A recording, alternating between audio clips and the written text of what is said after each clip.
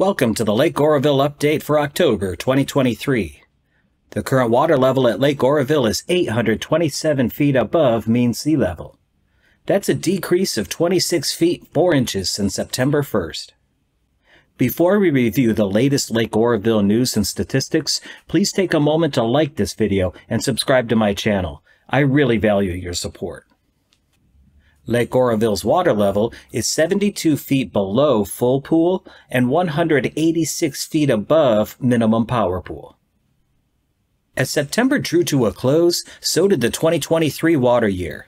Let's take a look at how Lake Oroville's water levels have fared throughout this time. Lake Oroville is California's second largest reservoir after Lake Shasta. It began the 2023 water year with a capacity of just over 35%, clocking in a water level of 696.6 feet above mean sea level. The water level then declined almost 40 feet to reach its low point of the water year at 658 feet 5 inches on November 30th, 2022. The highest elevation of the water year was recorded on June 20th, when the reservoir reached full pool at just below 900 feet. The last time Lake Oroville hit the full pool mark was back in February of 2017, when the main spillway and emergency spillways were severely damaged. The water year concluded on September 30th with a water level of 833 feet 8 inches. That is a water level decline of 66 feet since the water year's peak elevation. There is no question the 2023 water year has been great for Lake Oroville. In fact, the water year has helped all of Northern California's reservoirs increase their storage levels well above where they were just 1 year ago. Now, I want to run through a few more statistics about the current status of Lake Oroville. Then I will take a look at the reservoir's inflows and outflows to see why the water level is now on the decline.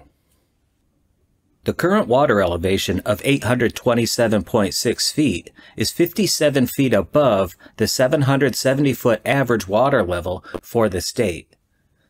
The highest water level at Lake Oroville was recorded on February 11, 2017 at 902.5 feet. The record low for the reservoir was set on September 30, 2021, when the level declined to just 628.5 feet. When we look at previous year's water levels, we see the Lake Oroville Reservoir is 137 feet above the water level at this same time last year, and almost 200 feet above the water level in 2021. Today's water level is 124 feet above the water level on this same date in the historic year of 2017. Again, that's the year the water level rose so high it damaged Oroville Dam's main and emergency spillways. The current capacity of the Oroville Reservoir is 2,519,000 acre-feet. That's just shy of 72% of the reservoir's capacity. The average capacity for this date is 1,871,000 acre-feet. The record low for the reservoir was set on September 30th, 2021, when it declined to 787,000 acre-feet. That's only 22.5% of full pool capacity. Full pool capacity is 3.5 million acre-feet. Lake Oroville may be the second largest reservoir in California, but it's the largest reservoir in the California State Water Project, often referred to as the SWP. The SWP is a collection of state-owned and operated reservoirs, pipelines, canals, and hydroelectric power facilities that combined provide water to 27 million Californians. The fact that the State Water Project is owned by California sets it apart from another similar project that moves water throughout California, the Central Valley Project, or CVP. The CVP is federally owned and operated by the U.S. Bureau of Reclamation. It includes dams like Shasta, Trinity, and Folsom. So Oroville Dam is managed by the state of California's Department of Water Resources.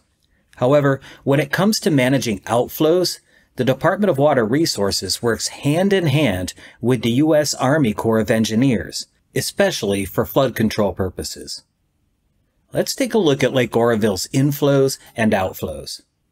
This chart shows inflows to Lake Oroville for the 2023 water year.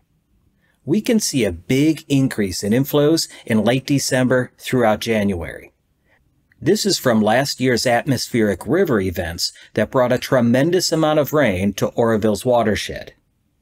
Inflows then tapered off to between 5,000 and 7,000 cubic feet per second. But in March, inflows spiked again as the spring snowmelt and runoff, along with a few more rainstorms, began recharging Lake Oroville's water level. Now let's move over to the outflow chart.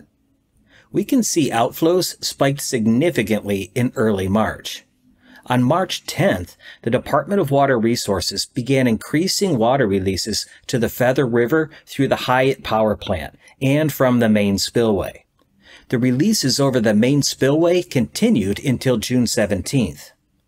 Today, outflows have been reduced to around 4,000 cubic feet per second and flow only through the Hyatt Power Plant and the Thermolito Afterbay outlets. There are several ways water is released from the Oroville Dam. These include the Hyatt Power Plant. This is the primary discharge point, where the underground Hyatt pump generating plant uses water to generate hydroelectric power. Next up is the main or service spillway, which is used primarily during high water levels to control water flow and to prevent flooding. Next up is the low flow outlet. This is used for controlled releases from the dam during periods of lower water levels. These releases are typically used to maintain specific downstream conditions such as water temperature. And then we have the emergency spillway.